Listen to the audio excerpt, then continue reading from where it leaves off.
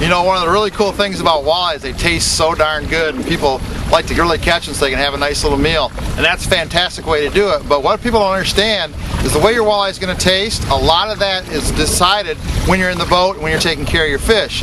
Last couple of years we come up with a little trick that really makes these fish taste a whole lot better, makes it a whole lot easier to clean them, and makes it a lot cleaner when you clean fish. You don't have a big mess. It's simply called bleeding your fish. And all we're going to do is we're going to cut this fish, get the blood out of them, we're going to put them in the live well, leave the live well aerator on, open the drain so the blood will rush out. It just makes these fish really, really nice and white. The fillets are snow white, no mess when you clean them. So we're going to show you how to do that real fast. It's called bleeding a walleye. All you want to do is take this fish, turn it upside down, and right here between the gills, we've got this little connecting tissue right here that connects the fish to his head, right here between the gills. And all we do is take this fish, turn it over, and the easiest tool we found to do this is just a pair of pruning shears. You can buy it at Kmart or Walmart or any place you shop. Just a nice little pair of pruning shears. We're going to take the walleye, flip them over. We're going to take the pruning shears, go right into that little connecting tissue right there. Just give it a good cut. You'll see the blood start to come out.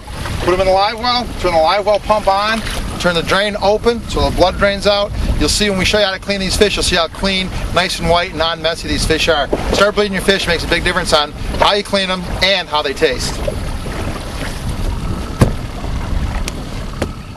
Yep.